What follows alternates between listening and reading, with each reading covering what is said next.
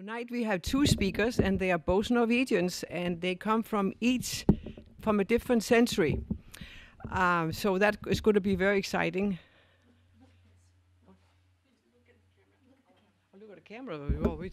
So they come from each one is from one century, from the last century, one is from this century. So it's going to be very exciting, and they're going to tell us about growing up in Norway. So that's I will introduce the first speaker, which is the youngest one, and she is Elisabeth Lingås she grew up in Alesund on the west coast of Norway. And Alesund is a town of about 66,000 people. At the age of 17, she came to Hillsboro, Oregon to attend 1-year high school and returned to Oregon in 2018 to attend PSU. In 2020, she was accepted into a scholarship program. Now we do not know why Elisabeth came to Oregon again after returning to Norway. But I think it has something to do with matters of the heart, or maybe something romantic. But I think she's going to tell us about this later on. So our second speaker tonight is Bjorn Heglie, who was born in Trondheim. Bjorn retired from a career around all things mathematical. He has, however, devoted his time to things in the artistic world, which include music, composing, acting, and storytelling, just to mention a few of his activities. And I have to say, he makes the best apple pie in Oregon. So let us welcome the two Norwegian speakers. And together we will make a trip to beautiful Norway, and we will learn how it was to grow up in that country, in the last century and in this century. So, Elisabeth, you are on. Thank you. So, my name is Elisabeth, and I grew up in Alesund. I was born in 2000, so I will talk more about how it was to grow up in the 2000s. So, in this picture, I was just born, and I was a very happy baby. So like I said, I grew up in Alesund, and Alesund is known for its Art Nouveau, because in 1904 the whole city burnt down, and Germany came and helped us to build it up, which is why the style is pretty inspired from the German Art Nouveau. And I love growing up in Alesund because it's at the coast. Like you can see in the picture, it is a lot of fjords and ocean around it, which means it's perfect for fishing, which is one of my favorite hobbies.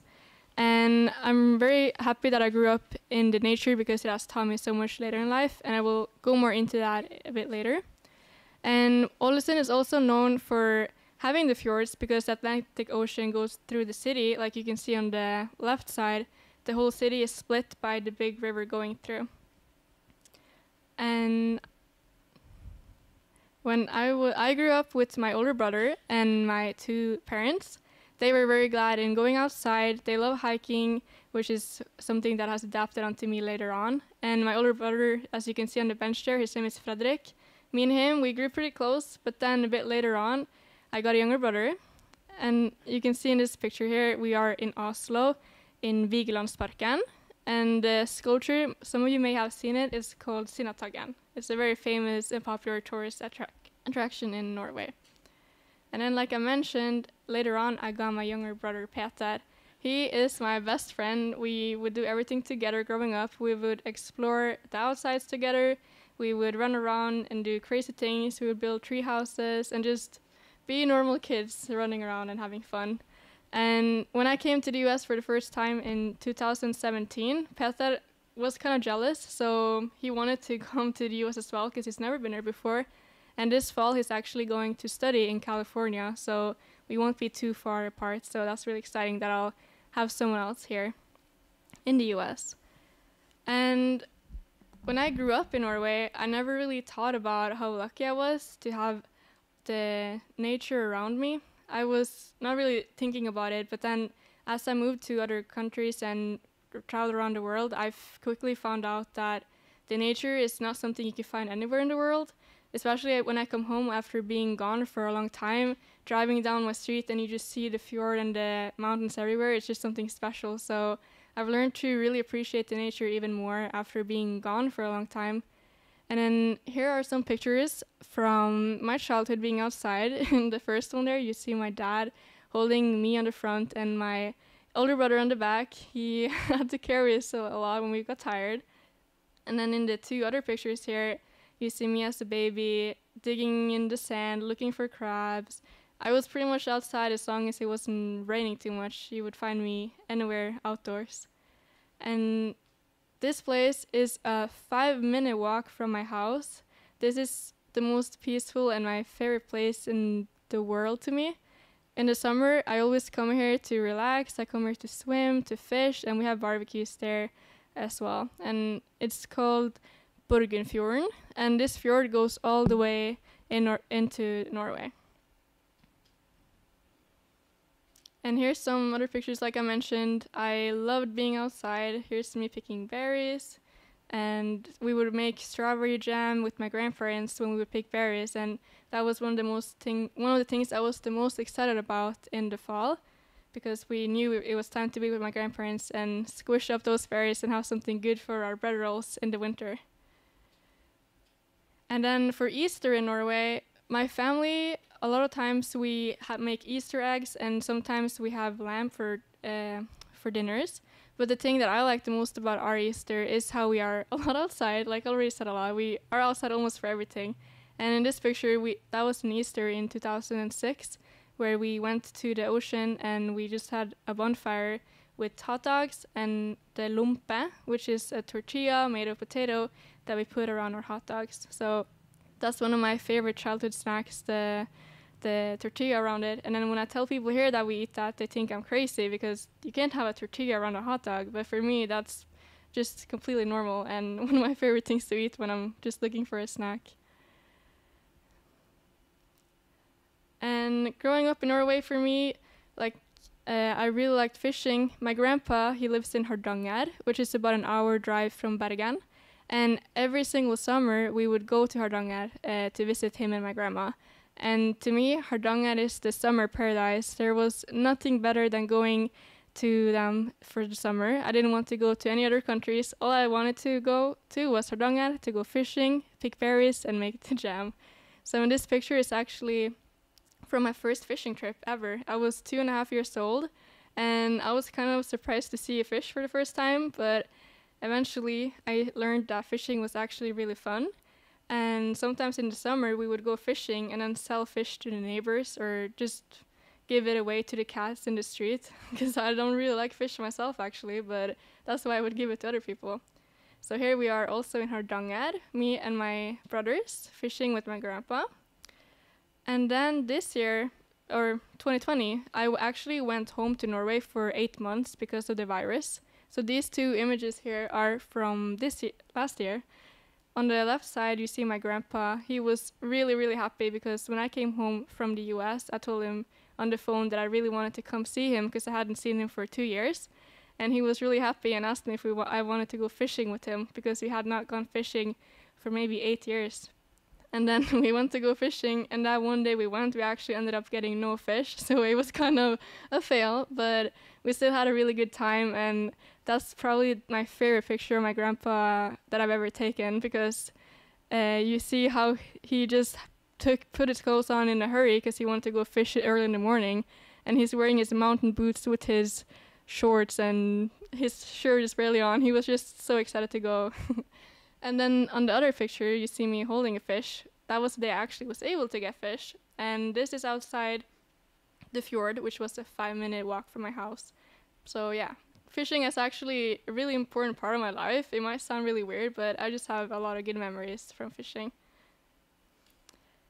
And here are some other pictures I want to show you before I move on to more traditional things about Norway. So when I went to Norway this summer, I took some pictures from Amlem and Lovatnet. Amlem is a place that is about 10 minutes away from my house, and it's a beach that is really popular to go to because we don't have any white sandy beaches where I live. We usually just have to go to the rocks and jump down in the fjord. But this specific place, Amlem, is a place we gather to play volleyball, and we actually celebrate our midsummer party here. A lot of people from the whole city of Alesund go to this area, and there's a big grass field where we have a big bonfire, and then we sing songs, or we have barbecues, and we play volleyball, and we swim in the middle of the night with the sun still being up because it's midsummer. And I have a lot of good memories from there as a kid too, and it's definitely one of the best places in Norway to me. And then on the other side here, we have Lovatnet.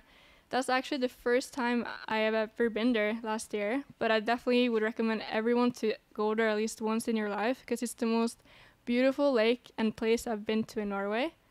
My boyfriend, which I will talk more about later, and I went there for camping, and we were able to go fishing there, and we rented a little boat that we went out on, and it was so beautiful, and I didn't even know a lake that beautiful existed in Norway. It was just the most beautiful place I've ever seen in Norway. And then now I'm going to talk a little bit about our traditions and Christmas and so on. But first, I just wanted to tell you some fun stories from winter and snow from when I was younger. So here you see the same lake I showed you where I would go fishing, but in the winter. And then that's my street. You will need to remember that for later, because there's a fun story about the hill. And this is the hill that I'm talking about, that is really hard to get up with a car in the winter. But first, I want to talk about snow days, because when I first came here as an exchange student in 2017, there was a lot of snow in Oregon over the winter break. But then when school started again, it wasn't really snowing a lot. But then one day, the school told us that we were not going to have school that day because we had a snow day. And then I saw the email and I looked outside and I didn't see any snow. I just saw a little bit of snow in the grass. And I was wondering, why do we have a snow day when there's almost no snow? And later I learned that it was black ice, so I understand it. But then I was still so surprised, because if you see these pictures here, we have a lot of snow in Norway, and I've never had a snow day my whole life. So I think that was one of the first surprises I met as an exchange student. I just thought it was crazy how they had snow days here when I was so used to snow. But then again, it was the black ice, and I do understand it later on. And then, since we were not allowed to have snow days, we had to find a way to get to school somehow. And now if you remember the hill I showed you, that's the hill we a lot of times were not able to get up during the winter, and it was the only way to get to school. So if we had to go to school but our car didn't work up the hill, we had to go skiing. And in the first picture, that was me learning how to ski. But in the two last pictures, in the middle and the one on the right, you see me skiing either home from school or going to school. So a lot of times we would end up coming late to school because we were about a 10-minute drive from school. So with skiing, it would be at least 40 minutes as a young kid. But those are just memories that are really fun to have, and that I'm going to tell my kids when I grow up, and my grandkids one day, just how we had to ski to school, and no matter the weather or the snowstorm. That's just some fun memories. And then, yeah, here's just some pictures. That's actually my boyfriend on the left. You see him, he came to Norway for the first time in 2018, and that was the first time he had been around snow, that much amount of snow. So we decided to build a really big snowman, and it's probably the biggest snowman I've ever built. It was almost 6.2 feet tall, I think, because he's 6 feet. So that took the whole day making that one. And another fun story about snow in Norway is actually, if you see the snow racers, that's what we call them. You can sit on them and go down hills, and they go really fast. So for elementary school, sometimes if you didn't want to go skiing, you could bring those to school. And we would have, in recess, we would have a race where we would sit on a snow racer each, and we would go down a really, really big hill. It was probably not okay by the principal, but they didn't know, so we did it anyway. And whoever was able to get down the hill first would win a prize, like maybe candy or something from the other kids. And at the most, it would probably be 30 to 40 kids sitting on one snow racer each going down the hill super fast. It was icy, we couldn't even brake. And I think one kid broke a leg one day, and we were just going crazy for it. But that's how it was in the winter. We loved snow, and we just wanted to be outside, and we had a lot of fun. And here's me probably practicing for that race with the baby safe snow racer, and then me and my brother drinking hot chocolate. And then Christmas in Norway. Christmas in Norway is probably my favorite holiday because of all the traditions that we do, at least in my family. We have Advent, which begins 4 Sundays before Christmas Eve, and Advent counts down the days until Christmas Eve. And in my house, my mom would make us a homemade calendar with presents, and I was always so excited to finish dinner to go open my present, because a lot of times it would be a tiny piece of candy or maybe a toy or something like socks or something like that. It was always fun to see what you would get in that calendar.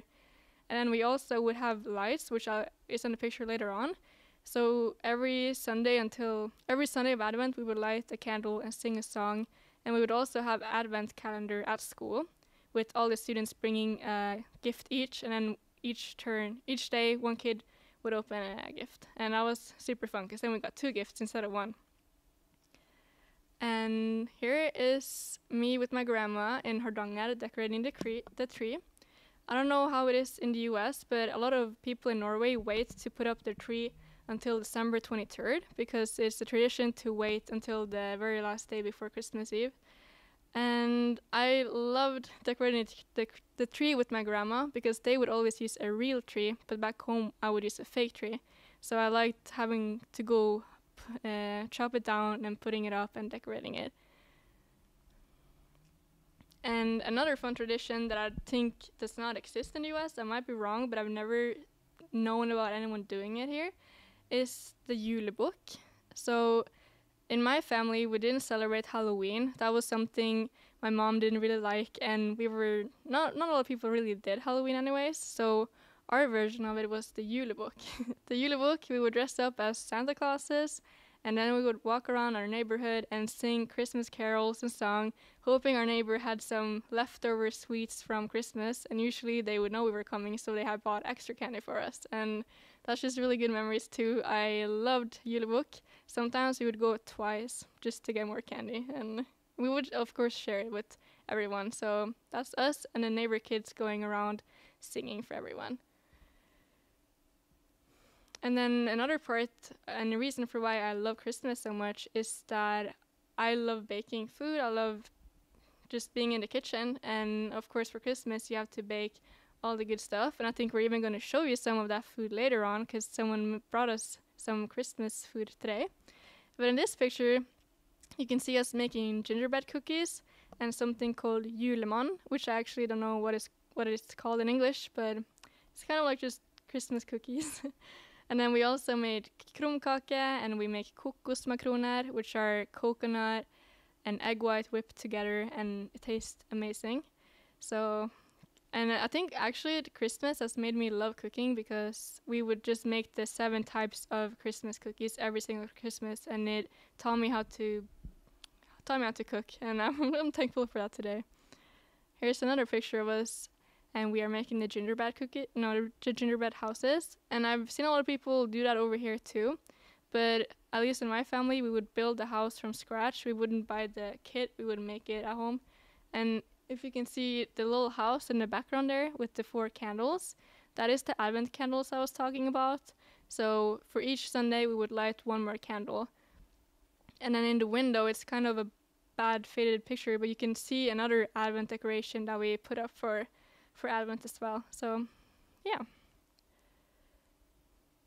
And because I just talked about how I love baking, I wanted to show you me and my grandma and the reasons I love baking so much. So it wasn't just Christmas that I would bake, it was also just everyday life. And I think a lot of kids in Norway are taught really young how to bake bread, how to bake and do everything. So I think that helps us a lot. I don't know how it is over here, but for me, I'm very thankful for having learned that from my grandma and my mom really young, because it has made me love to bake sourdough bread. And now that I live by myself and I'm a student, I feel confident cooking. So maybe that's a Norwegian thing, or maybe it's just my family. I'm not sure, but at least I love to bake bread. And then 17th of May is another favorite holiday of mine. So 17th of May is Norway's Constitution Day. It is from 1814. We got our own constitution. And for 17th of May in my family, we would always have breakfast together, and then we would put on our bunad after we ate, just so we wouldn't spill food. And then we would go to the city of Alesund and go in the parade together, or we would go with our school, close to our school. And I'm going to talk a little bit about the bunad. So in this picture, I'm wearing the Hardanger bunad, which is where my mom and my grandparents are from.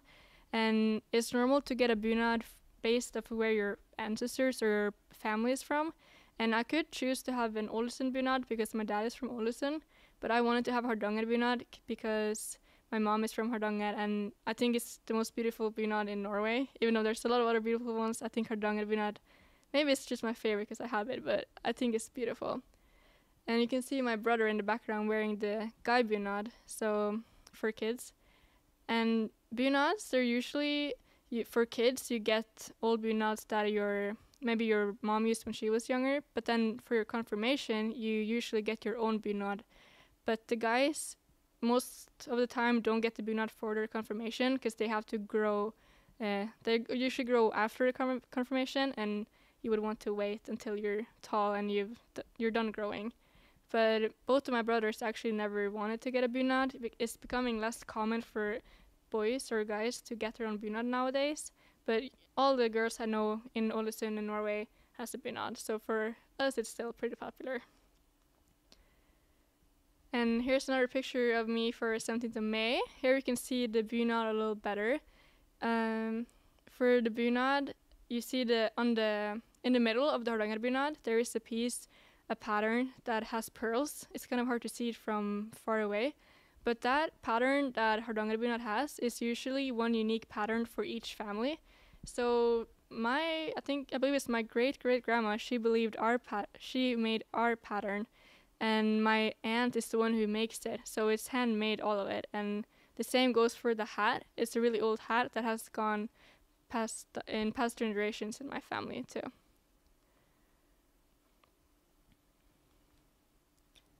And then here's another picture just to show the different types of bunads. This is me and my two best friends from elementary school, the ones that I would do snow racing with.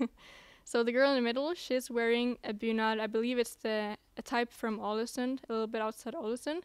You can get that one in blue or black. And then my other friend on the left, I'm not sure what bunad she has, but you can see that they're all different versions and they look very different depending on where you are from in the country. And every single town and small part of Norway usually has their own type of bunad. So it's really cool when you gather in a parade and you see all the types of bunads that are there. And then before I'm done talking, I just wanted to say a little bit about why I came to the US and why I'm still here. So, as you can see in this picture on the left, I'm wearing my bunad with my boyfriend, and he is not from Norway. He is born in the US, but his parents are from Mexico. And when I came for my exchange year, I met him and I fell in love with Oregon, but what I didn't say is that I also fell in love with him. So when I was done with my exchange year, I didn't want to leave, but of course I had to finish high school in Norway. So I went back home and I applied to go to Portland State to study business. And then I got accepted, so I moved back the year after I was done, and I've been here ever since, pretty much. So yeah, and my boyfriend is actually learning Norwegian, and we might move back to Norway some years in the future, but we most likely want to stay in Oregon to work and be close to his family. But he's actually becoming pretty good at Norwegian now, and I'm really proud of him. He's learning a lot of Norwegian culture, and he's becoming pretty good at it. So, and if you have any questions, more questions later, we'll answer later on. So, yeah, that was everything about me. Thank you so much for listening to my part.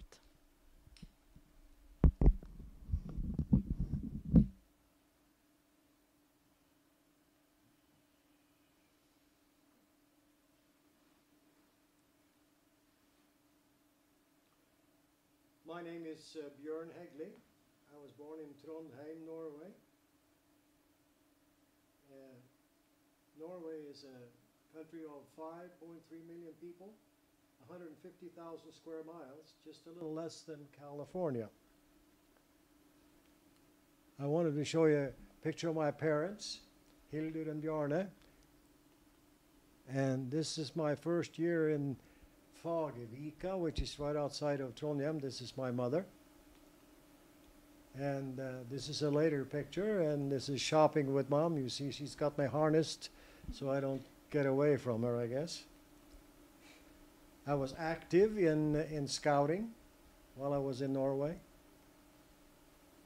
And this is a first grade class, a Lilleby skole in Trondheim. And there are five boys here in this picture. And here they are about a year ago. I had lunch with 8 of them. Yeah, there was 8 of them. And I see them every time I go home. It's really kind of cool.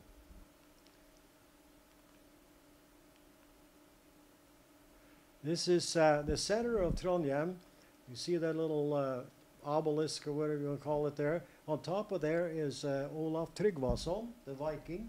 He was a Viking king of Norway. And he founded Trondheim in the year 997. And actually this whole thing here, it forms a sundial. It's kind of cool. It's kind of cool. Okay, sorry. This is Nidaros Cathedral. It's huge, as you can see by the people in front. It was built around the year 1000, and it's constantly being maintained. As you can see, it's quite large. It's, I think it's a phenomenal church. This is the river Nidelven. It's a big salmon river. The English rent part of it every year and come and fish huge salmon that comes running up the river. Trondheim is also known for its University of Science and Technology. It's actually a leader in innovation. Now this is where I grew up in this area. It's called Lademoen. And over to the right you see a church where I was confirmed. And then there's a row of houses there. I've got an X on top of the roof on one of them. That's where I lived and grew up. Right there it is, in that building. There's the church. That's where we lived. We moved in there in 1939.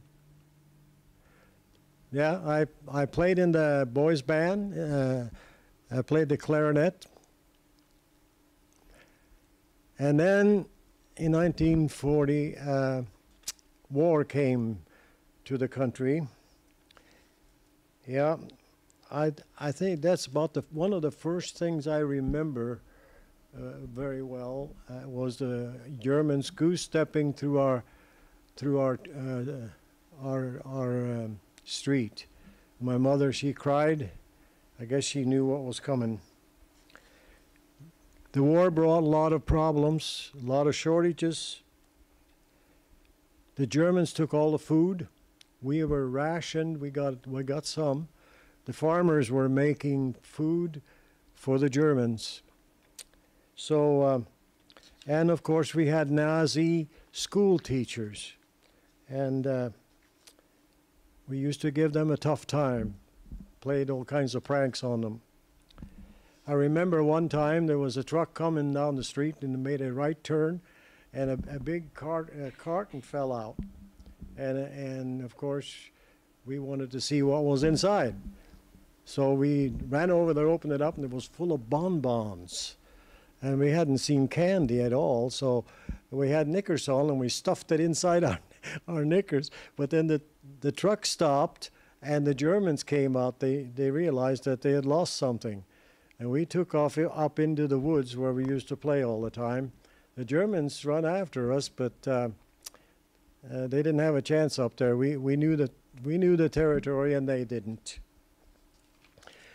The English would come at the last 2 years of the war. They would come and bomb this structure, the submarine bunker. It's built right on the fjord, but it didn't phase it. It's just massive. And so then they would bomb the fjord side and cover it up, and then every next morning the Germans would come with their dredges and dredge it. So this went on, and every day every night we had to go down in the basement and listen to the bombs drop. It wasn't much fun. And in our complex, apartment complex where we lived, there was a Nazi guy. He was living on the 3rd floor, so we had to do something. So we'd run over and ring the doorbell from down below, and it ring up on the 3rd floor.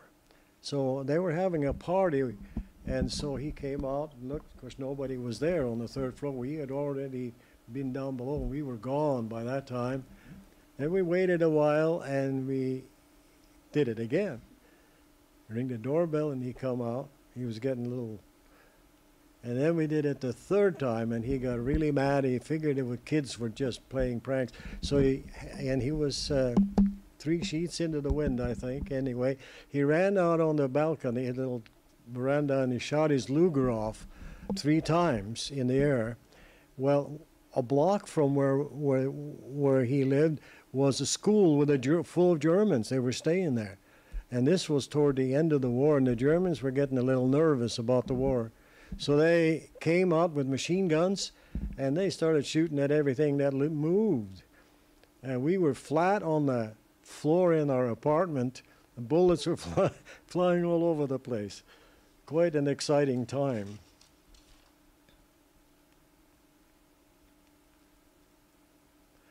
Yeah, I included this picture of my dad because he had a friend that had a bakery, and of course all the bread went to the Germans. But he'd go in there once or twice or 3 times a month, and his friend Petter was his name. When he came out, he had a loaf of bread under his coat. So we said that's the go to the bakery coat.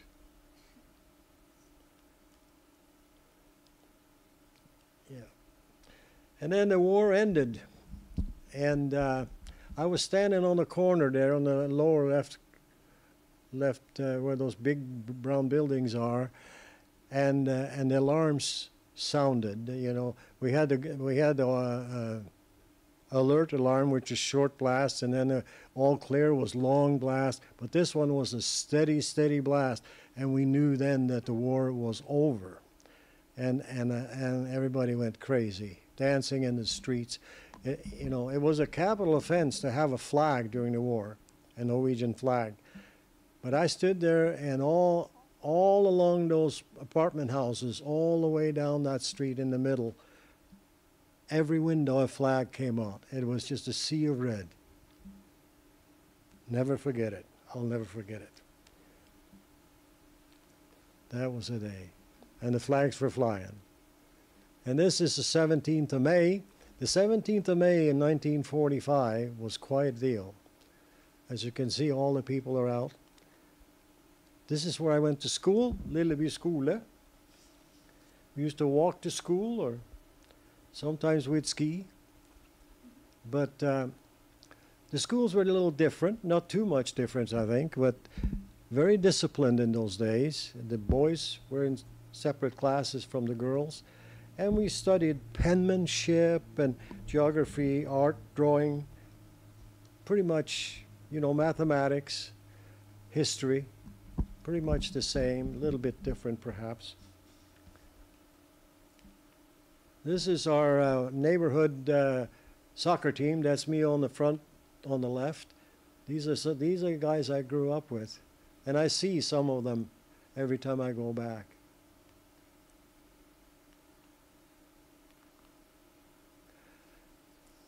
And in the apartment complex where we lived, we started up a theater group.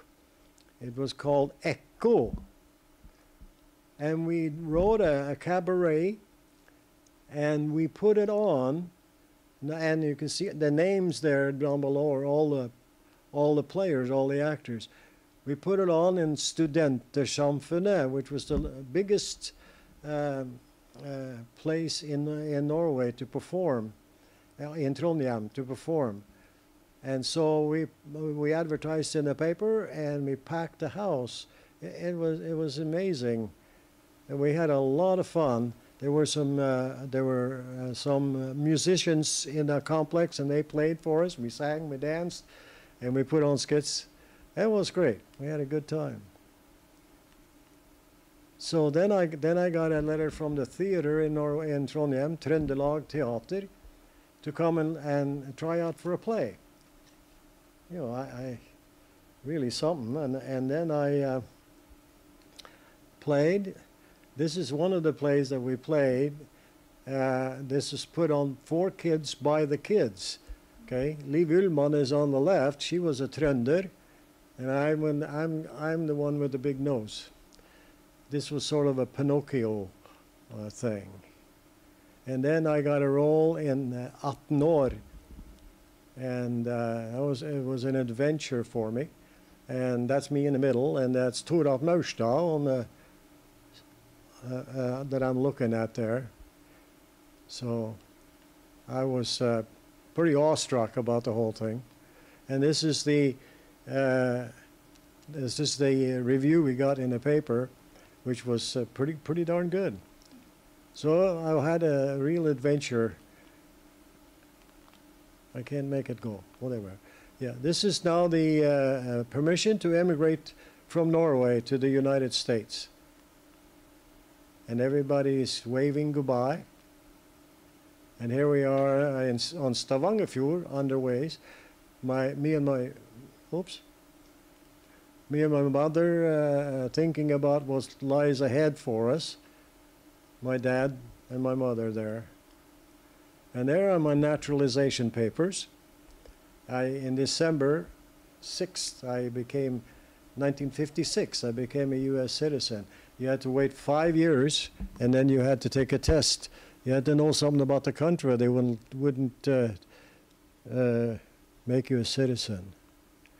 Now, I want to just, in closing, I want to talk about the fact that I have been involved with the Norwegian in the United States all my life since I came to this country.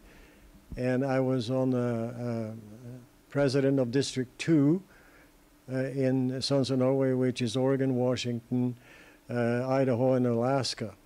And then I was on the international board, and I was on the committee. Actually, I was in charge of establishing lodges in Norway. So I went to Norway, and we had dinner with the King Olaf.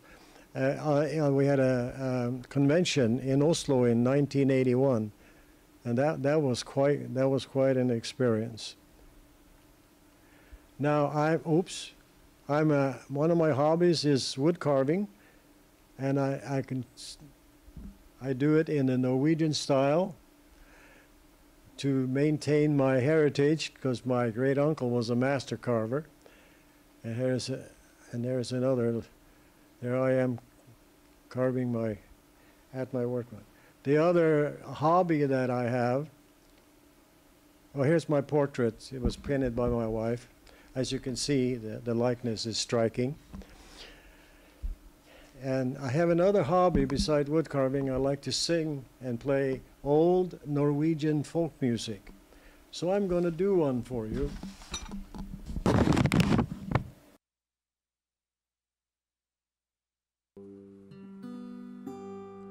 Og dansen den går ut på Måkerskjær I lyse sommernetter. Guttene svinger den de har kjær I nattens friske vind. Det blåser så herlig fra havet der, det skvulper og det skvetter. Badet I lys ligger Måkerskjær I ild og måneskinn. Kom I kostervals, slå din runde arm om min hals. Ja, deg føra får, hei og hei, var vifter og går. Kostervalsen går, mek oss mekler I skrever oss når. Ja, din og du min aller kjæresten min. For ut på netter finnes jo verdens deiligste kvinns. Jeg har en lita tull som med tro som gull, og hele øya full. Og når jeg tar meg en vals med piggens arm om min hals, da lir jeg inga nu, det skulle jeg gjerne dø her hos min med på netter. Karoline, Karoline, Karoline, vær oss tro. Og hun synger mens vi gynger. Karoline, hun god.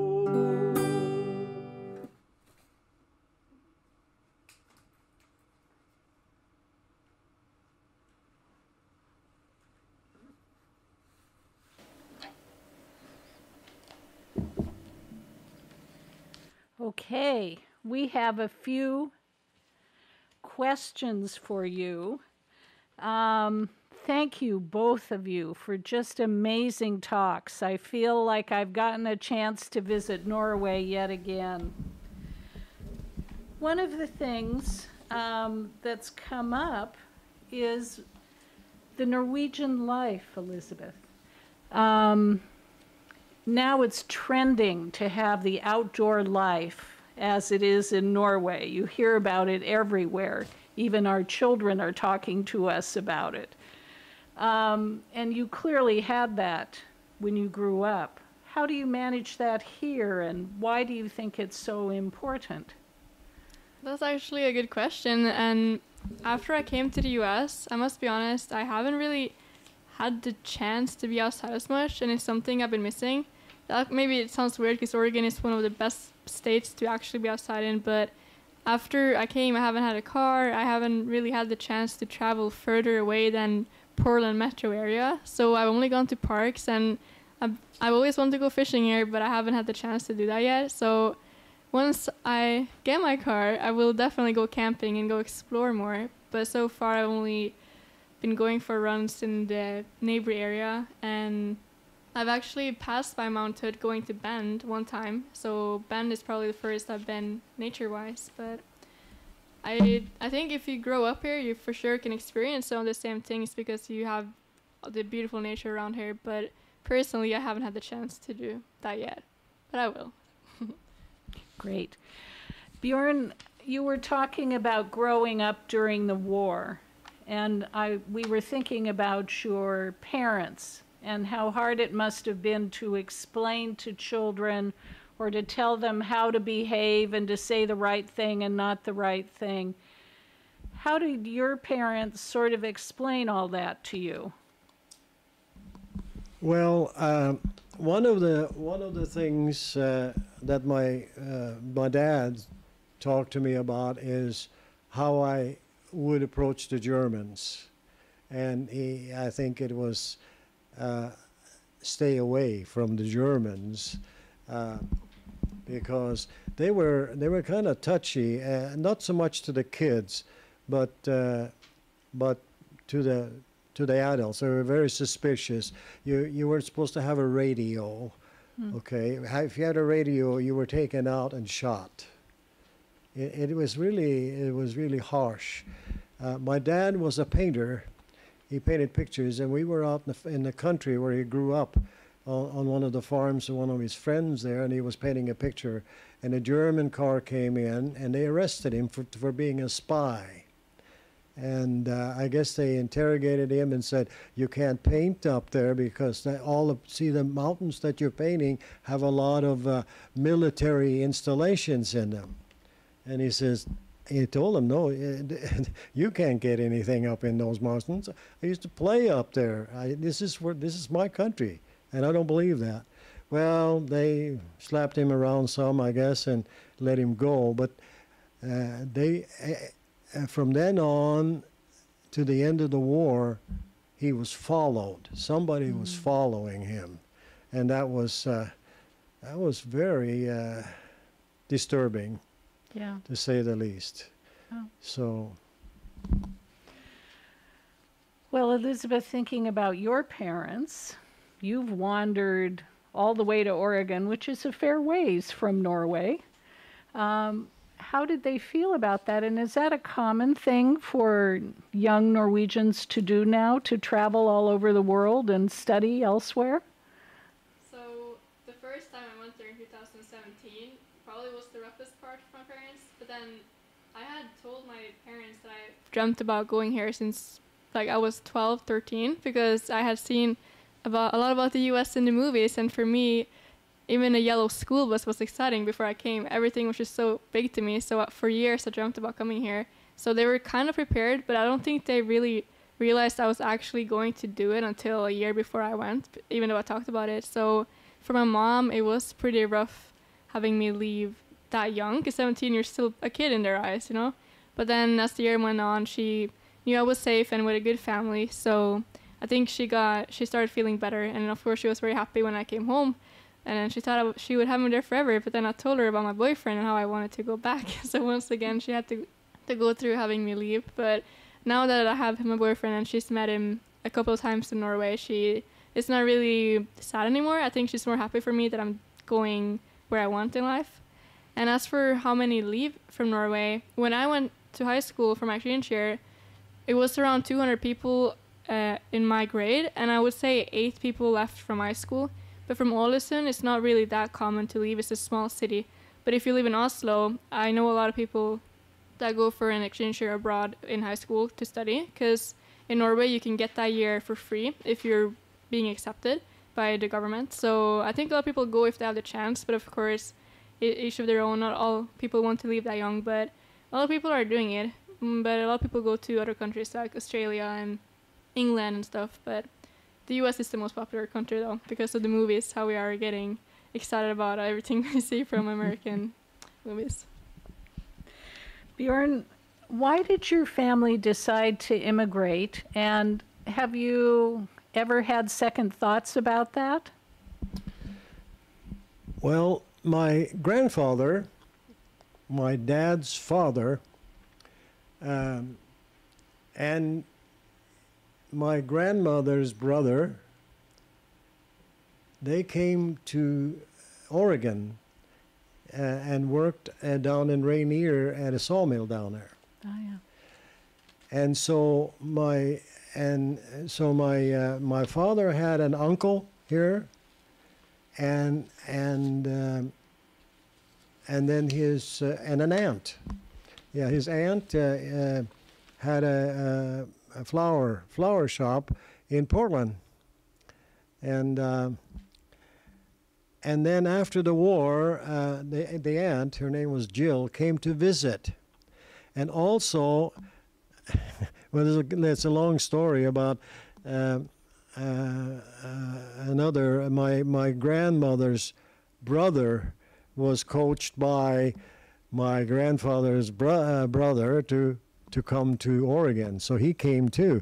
Well, they came and visited a couple of times, and especially my great aunt, Aunt Jill Geiger was her name, and they talked a lot together. And so after that is when he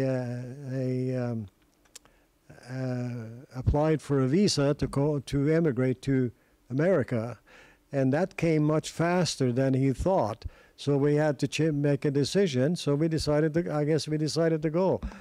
You know, I was just informed that we're going to go to the United States. We're going to go to America. I thought it was great. It's adventure. I was 16 years old, and I said, well, gee, that sounds like fun, I guess. So we went here, and no, I haven't had any regrets, except maybe lately. I might think about. There was a time when I thought about moving back, but it didn't happen. No, I have a family here, and it's worked out pretty well. I got a good education. I graduated from Portland State, and I got my master's in math from University of Washington. So I did pretty good, and I have no complaints at all. I just hope this virus now can get itself out of here so we can come back to some normal living. We all, for sure. Well, I see lovely food in front of you. I'm curious if you want to point out things that are special to you, starting with Elisabeth, but also when would you eat that kind of food? Okay, I'll start with the waffles, if that's okay with you. So when I was younger, I played soccer after school. And when we had soccer games, we actually had like this small kiosk on the side of the field where a parent would stand there and sell sodas and waffles after the game.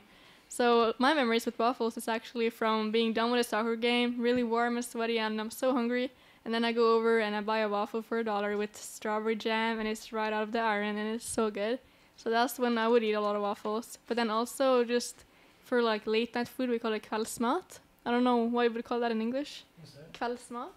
Kveldsmat? Yeah. The evening meal. Yeah, the evening meal. Sometimes we would have warm waffles with jam and milk before we went to bed, and yeah, that's my favorite memories from waffles. Yeah. Well, I always like lefse myself. Mm. And well, I like all of it, but lefse, and we always make our own lefse here. We'd have lefse all the time, especially at Christmas time. And krumkake and sandbakels and all kinds of good stuff. Well, I'm listening to these two stories. I'm curious what you see the biggest difference in childhood in Norway now versus when you grew up. Bjorn, do you see much difference? Cell phones, yeah, but I'll make a comment that impressed me very much. When the war ended in Norway in 1945, we had, in my opinion, it was the best time of my life.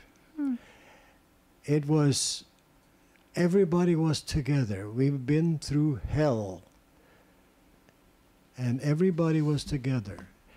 There wasn't a chance that a neighbor was going to do anything or steal anything from a neighbor. It was a good feeling. We had no crime, none, no crime at all. Right after the war, you know, the first 5 or 6 years. I'm sure that that's different today, but it was a wonderful time. Everybody was together.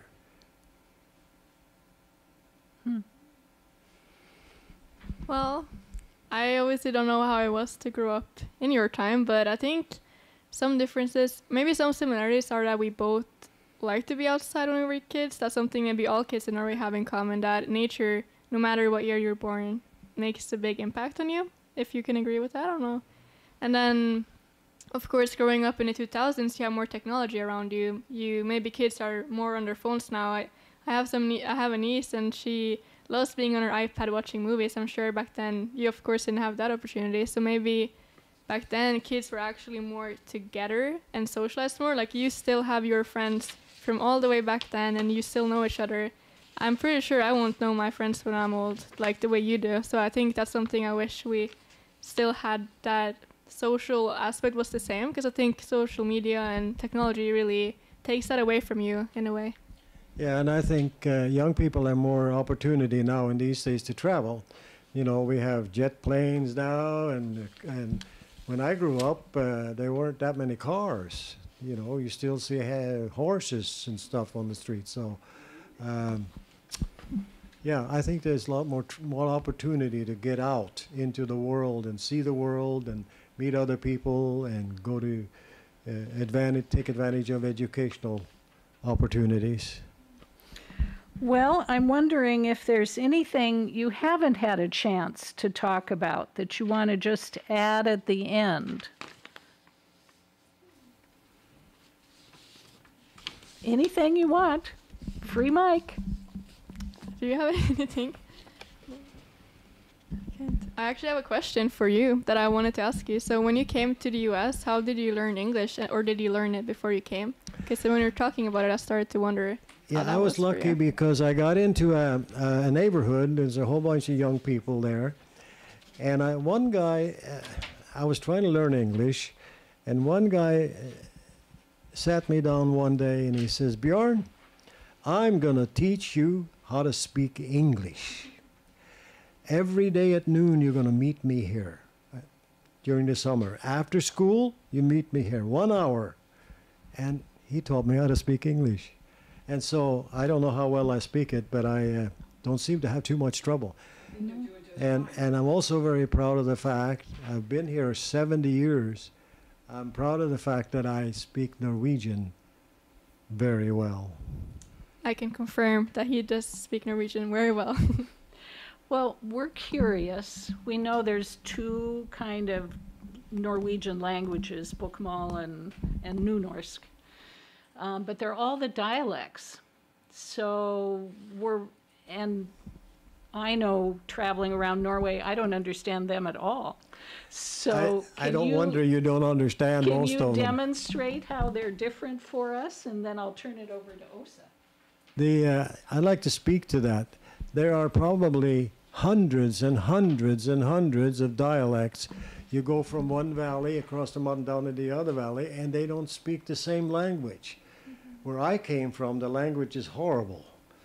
We just substitute letters for words, and we cut off all the endings, and it is really a harsh dialect. In Oslo, in Oslo, de snakker ja, nesten bokmål er Oslo, ikke sant? Ja. Sånn er det, og det forstår alle, ikke sant? Men now in Bergen, de sier, vel, jeg er fra Bergen, jeg er ikke fra Norge, vet du, jeg er fra Bergen, jeg. Hopeless. It's hopeless. Yeah, and then up north, and then of course where I come from, jeg er fra Trondheim, jeg er trønder, skjønner du? Have you ever heard such a language in all your life? And up north they sing when they talk. Say, ja, jeg er fra Nordland. Du skjønner det at det skal være nordlending, men så kan du snakke norsk som bare juling. And that's just only a few. Hæ? Stavanger. Stavanger er lignende som Bergensborg. Yeah. Well, it says that if you meet a Norwegian, he speaks 8 languages, 7 of them are Norwegian. But I thought Denmark gave Norwegian the language, but you really made a mess out of it. So, thank you so much. It was absolutely great. Both of you, you were really, I'm so happy that we asked you and that you became a very good team. Thank you so much for doing this. And then I would also like to say that on February 5th, we have Barbara Funkhauser. She is a professional storyteller. She will delight us with a presentation called Beauty Secrets of the Gods. And she's going to tell about trolls, and she's going to talk about giants, and she is absolutely fantastic. We have had her 3 times before when we had the lectures at Portland State for a full house. So it's good both for adults and also for children. So come and listen to Barbara Funkhauser. And then March 5th, we have a presentation called Echoes of the Kalevala in the novel of Deep River, which is the speaker actually wrote Deep River. His name is Carl Malantes. And he is, by the way, also a Rhodes Scholar, and he is supposed to be a very good speaker and also a very good writer. And I had to tell you, if you have never met a Rhodes Scholar before, you'll meet one, because only 32 people are chosen every year in the US to become a Rhodes Scholar. It's a very special kind of thing. And so come and listen to him. And we have also other lectures, but I'm not going to tell you about the rest of it because you can't handle all this. So remember the 5th of February and the 5th of March. And thank you for sitting at home and listening to this. I can't say thank you for coming because you didn't come. But anyway, someday we will meet again. I know, and we will come over here and we will have a lot of fun, and we're going to have refreshments afterwards, and everything is going to be back to normal. But for now, we just do it remotely. So thank you for listening. Goodbye.